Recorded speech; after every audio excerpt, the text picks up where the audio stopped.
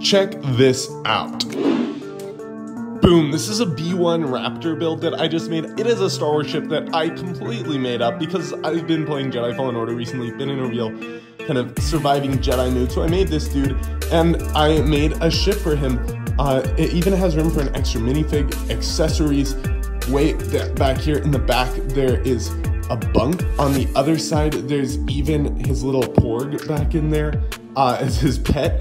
And it's got this cool mechanism up top that locks when it's out and locks when it's in. So you can do lots of really cool swooshing around both when it's in and when it's out.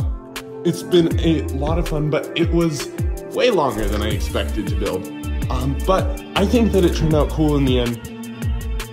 Let me know what you think, and I'll see you on the next one.